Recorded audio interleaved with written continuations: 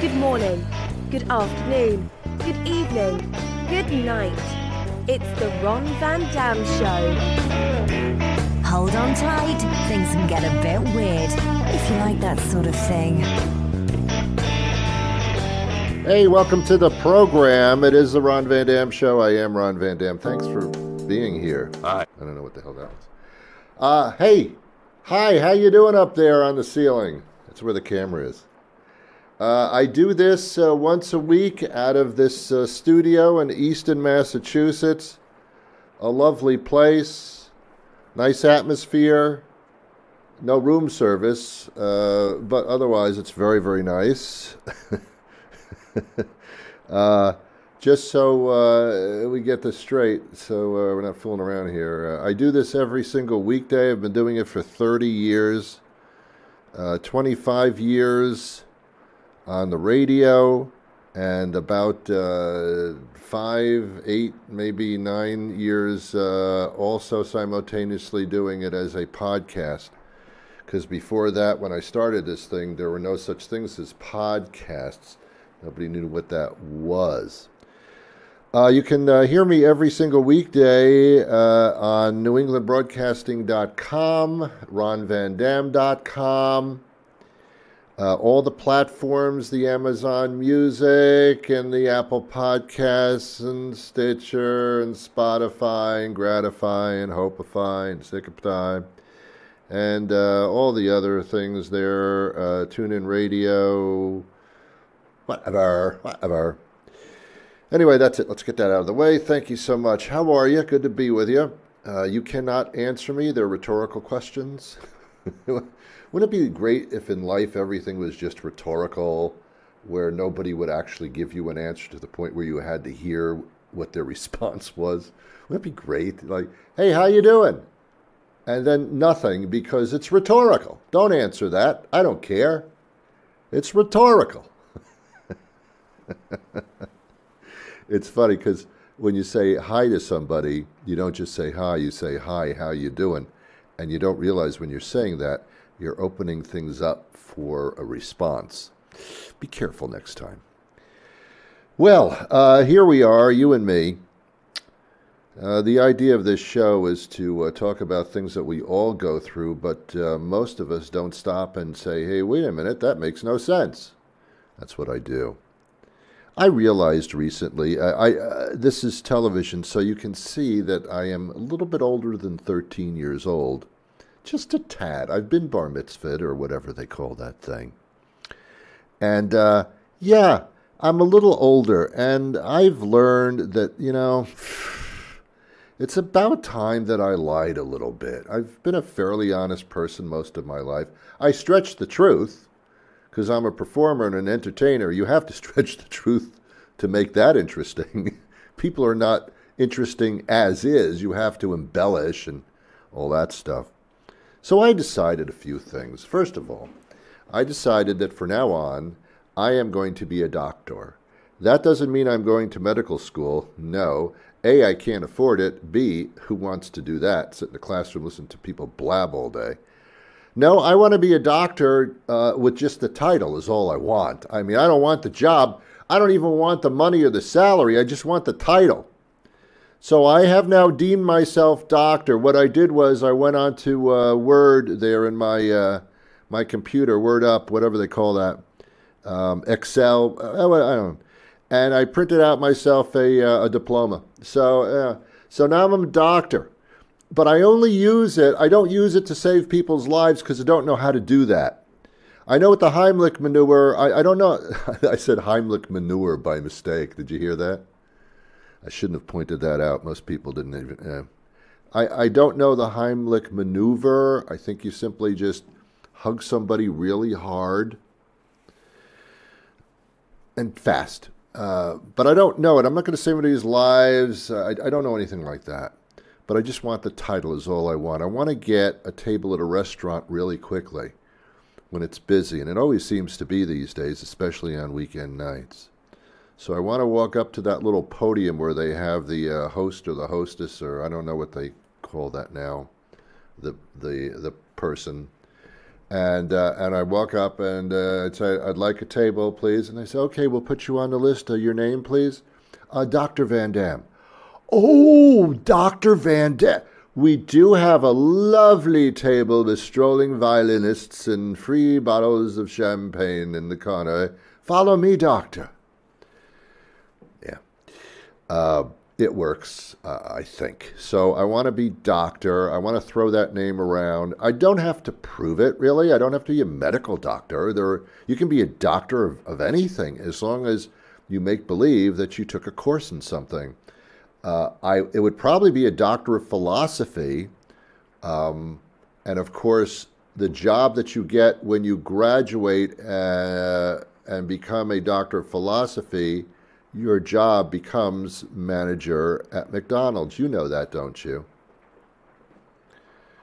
It means nothing to me, a doctor of philosophy, I don't know, a PhD, a PHO, I don't know what to call it. It doesn't really mean anything, So that's what I'm going to be. I'm going to be a doctor for now on. Next time you see me in public, and I hope that never happens, please address me as doctor. Because if you don't, I won't even turn around. I have, and I think I've discussed it on this thing before in this studio.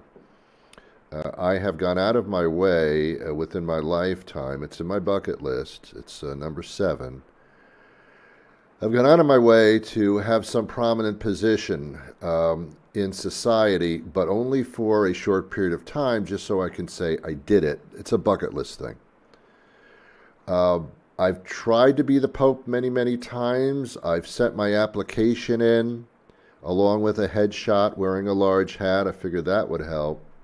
I've sent that in. I got to tell you something. I haven't even gotten a phone call or even a letter in the mail acknowledging that they received my application and my resume. Nothing. Nothing from them. And I think that's rude. I even sent a letter at a point about 2 years later and said, you know what? I don't even want to be Pope. I don't even want to be Pope anymore because you people don't even acknowledge me. You claim to be so, so nice and all that, but you don't even respond to my resume. So I don't think I'm going to become Pope. Then I decided, perhaps I should be king because there was an opening, as you know, recently. Queen Elizabeth stepped aside in a very definitive manner. And for some reason, they chose somebody from the same family to take the throne. So now there's a King Charles III. Like, I don't even know who the other two were. I never met him. But my God, talk about... that's not right. That's not right. You can't bring somebody in from your own family. That's nepotism. I had sent a letter to Buckingham Palace or Lindsay Buckingham, I don't know which. Again, with the headshot, this time without the big hat. This time I had a crown on. I went to Burger King, had a couple of Whoppers, so to speak, and took a crown with me because they don't stop you. They don't stop you when you take the crown out of the place. It's paper. It doesn't make any difference. But in the pictures, it looks real. So I sent that in to the place, to the palace, and again, no response. Not even a letter saying thank you for applying for the position. Nothing. I figured maybe an online interview. Nothing. So now I don't want to do that anymore. And I could have been, king would have been so good for me because you don't have to do anything but greet people and people bow and kiss your ring. That's a beautiful job. That's a nice job. You don't have to make any decisions. You don't lead anybody into battle anymore. I think at one point you did. You don't do that anymore. It'd be great. But they chose somebody from their own family, from their own bloodline. I don't think that's acceptable in this country. Anyway, so I'm not going to be king. Then I found out through the grapevine, because I have a membership with a vineyard down the street, I found out through the grapevine that the British Prime Minister Liz Truss, Truss, I don't know, and her first name is Liz. It's a little familiar for a prime minister, I have a feeling. Perhaps Elizabeth would have been a little more, but no, it's Liz for some reason. Liz becomes prime minister when Boris Yeltsin, what's his name there? Boris Badenoff Johnson, he leaves the thing. His own party kicks him out. They bring in Liz Truss. She, her first day on the job, she meets Queen Elizabeth, and we all know how that turned out for both of them. That didn't work out. So her own party, the Conservative Party, her own party kicks her out after a month. Wow. If only they had that in this country. That's something that might be viable, or at least would have been in the not too recent past. So anyway, Liz is out after a month, and you're saying, Ron, why? Tell me why they kicked her out after a month. It's amazing they can even do that, but they did, and it was because she raised taxes or something like that. I mean, she gave people tax cuts without any way to make up for the money that she was cutting out of the fund. So the Conservative Party said, "You're out of here, babe," and she was out. So immediately, I had gotten a call from my employment agency, and they said, there's an opening for British Prime Minister. When can you start? And I said, almost immediately. So I get on the phone, and I call the Parliament, which is a place where they used to make cigarettes. And I said, hey, I'm available. It's Ron. I could have been Pope, I could have been King, but I'll do Prime Minister, but give me about a week to take care of some business over here and tie up some loose ends.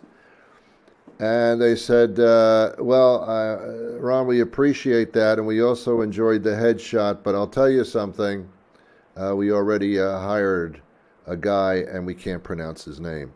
So I said, oh my God, that was quick. I don't trust the Conservative Party over there anyway. They only bring you in for a short period of time. They use you, and then they kick you to the curb. It's not really nice. So I cannot become Prime Minister. I cannot become King, nor Pope.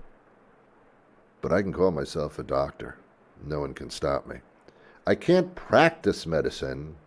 I can't falsely perform the activities of these doctor types, but to say I'm one, harmless.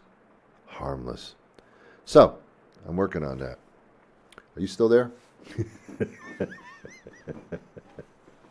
If you're still watching this, you've got to see some type of a therapist. Oh, man. You also know what I wanted to do also, because you can go online and you can get yourself this thing. It's I could become a justice of the peace. That's right. That is correct. I could become a justice of the peace. I could marry people indiscriminately. I could just say, hey, you, sir, you and your lady, boom, you're married. I'm a justice of the peace. I just married you. And of course they'd say, well, that's not my girlfriend, that's my sister. And I go, oh, sorry, I can't perform divorces, but my bad. Yeah, justice of the peace. I like that because the word peace is in it, and I like peace. I was a hippie when I was younger.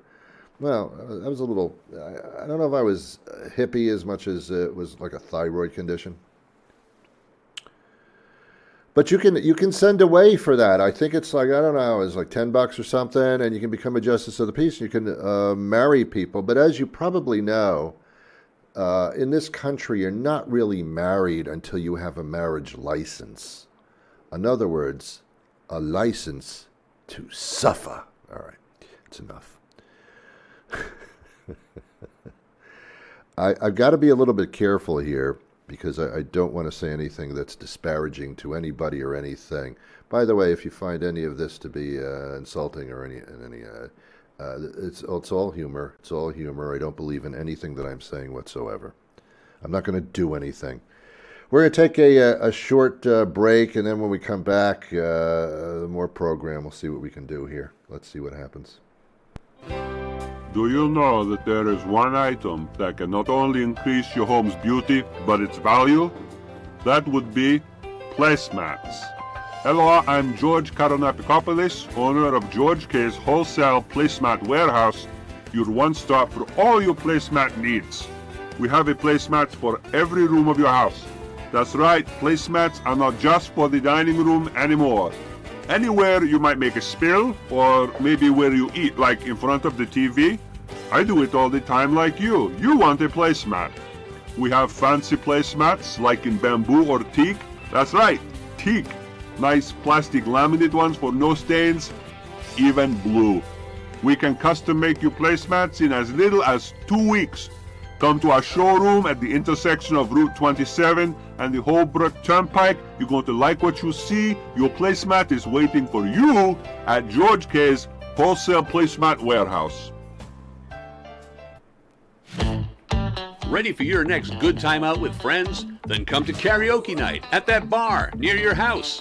Grab the mic and belt out your favorites, or grab a drink, sit back and enjoy the show. You'll see things like 12... Hello, this is Father Mike Slannery from the Our Lady of the Sacred Spatula Church here in town, and I'm excited to tell you about a thrilling new addition to our monthly Friday night bingo game lineup. In addition to classic favourites like Coverall and Four Corners, we'll now be adding Full Contact Bingo. That's right, Full Contact. That's where the friendly community game you love meets the hard-hitting action of football and hockey that you crave. Is Mrs. Smith about to call bingo before you? Hit her with a cross-check or crash her into the boards. I should mention that all full contact games will take place in the street hockey rink behind the parish function hall where the Our Lady of the Sacred Spatula Fighting Sons of Leviticus hold their matches. Protective gear is recommended and weapons are not allowed. And if you feel bad about taking out a friend or neighbour so you can win a few bucks at the bingo, I will be on hand to take your confession. That all starts next Friday night at the Parish Hall at the Our Lady of the Sacred Spatula Church, 27 Eucharist Way, right downtown. We'll see you there. Nice. Okay. I don't want to do a disparaging word. I was watching late night television a couple of nights ago, and they had a commercial for the University of Phoenix. And I thought, go to college in the desert. That would be fun. Then I listened to the rest of the commercial. Apparently, it's an online university. That means that you have sex in a dormitory online from your home. And I don't know how that works. I guess it's good because you're not going through all that social crap with the fraternities and the sororities and the hazing and all that stuff and the drugs and the sex, which is basically what college is.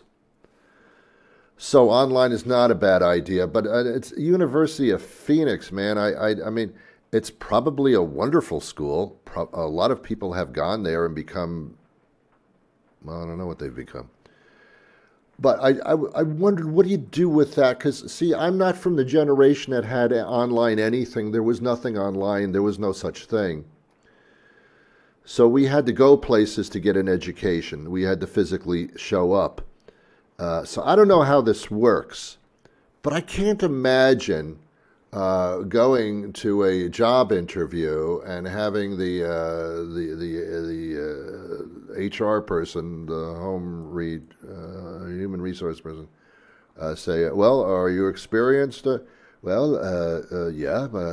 Do you have a college education? Oh, yes, I do. Oh, yes, I do. I see. And where did you go to school?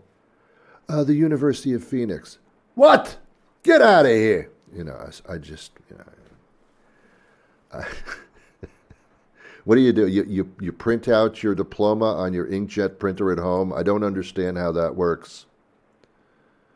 Do they send you in the mail a robe and a cardboard hat?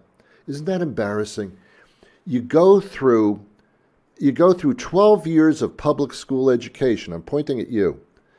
And then some of you go on to college for 2, 4, 7, 10 years with a bachelor's degree, a master's degree, every degrees you can find.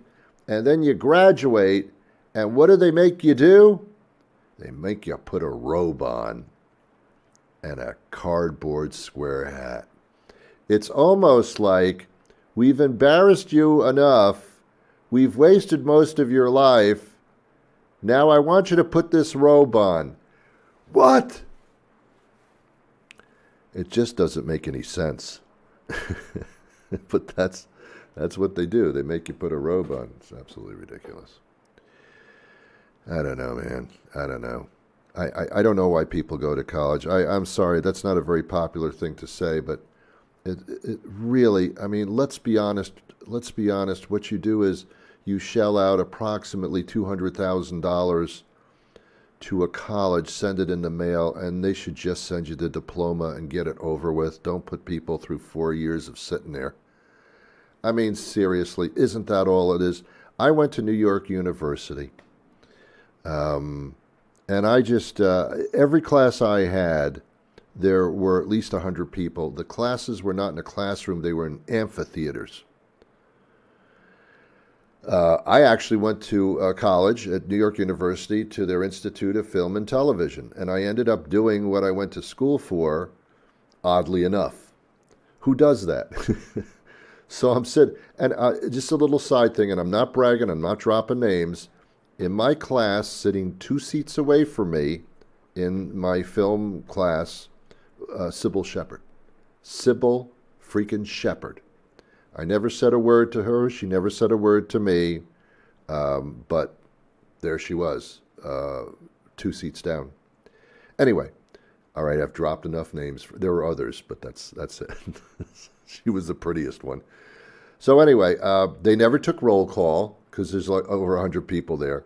I never had to really be there. I could have sent somebody in my place if they did take roll call and just say, here, and then the guy can leave. I mean, I think for $10 you can get away with that. All my classes, you didn't really have to be there. Literally, if you had sent them the check, they could have just sent you the diploma, or you could have just waited there until they gave you the thing. That's how silly it was. And unfortunately, when you send your kid to college, they have what they call professors, which is an expensive way of saying teacher. And the professors don't teach the classes. They have associates that do. The professors are hired by the colleges and universities to write papers and books. That's what you're paying for, by the way. So it's a little bit odd, a little bit strange, but nobody complains because we don't want to create waves because that's the way it's supposed to be done.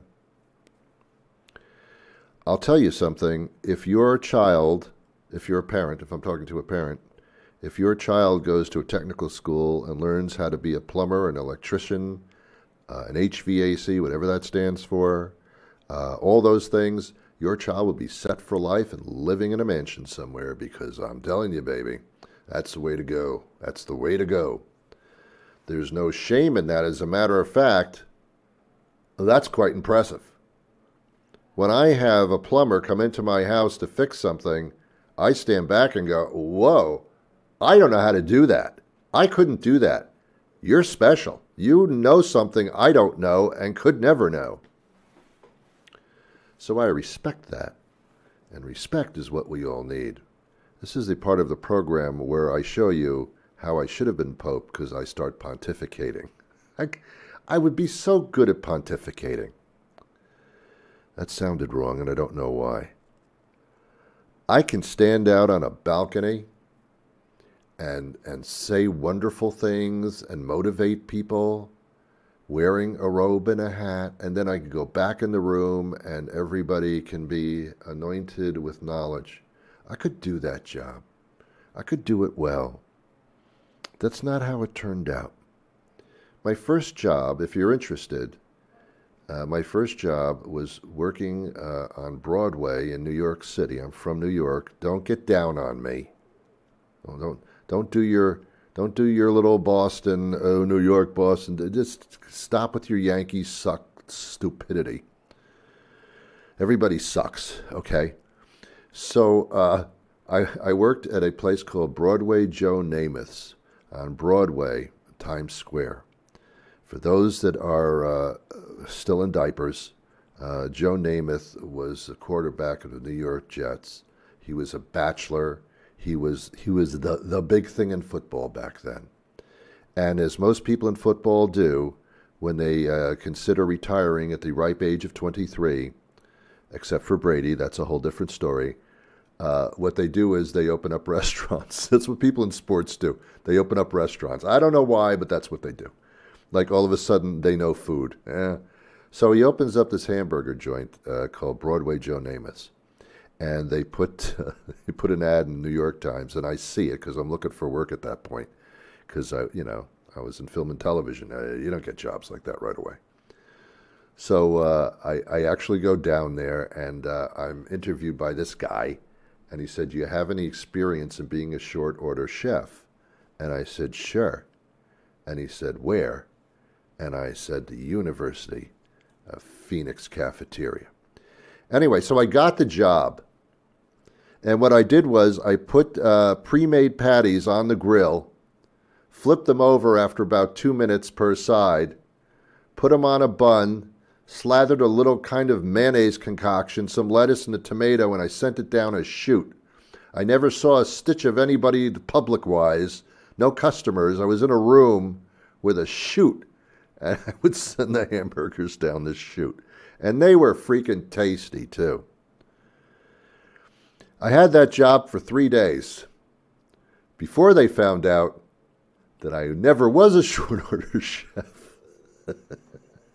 As a matter of fact, I claimed that I was a doctor. Anyway, and there's nothing wrong with that. You don't get your foot in the door unless you stretch the truth a little bit. And if they find out you were, here's the key. Here's the key, and don't let children hear this. Here's the key. Don't lie about anything that you really can't do. That's education. Don't lie about things that you really can't do. If you can really do it, go for it. They're not going to throw you in jail accordingly. Unless there's money involved, in which case you're in trouble. All right, we're going to start winding this down. I have a lot more than I can talk to you about, but I've only signed up for a half-an-hour program. But here's what I want you to do. I want you to listen to my daily programs on NewEnglandBroadcasting.com, or just Google me anywhere, and I'm on every platform. I'm probably standing behind your curtains in the living room. I'm everywhere. I'm omniscient because I'm a doctor. You're unbelievable. You really are. You're a nice person and everything, but seriously. Okay, you take care, and I wish you peace.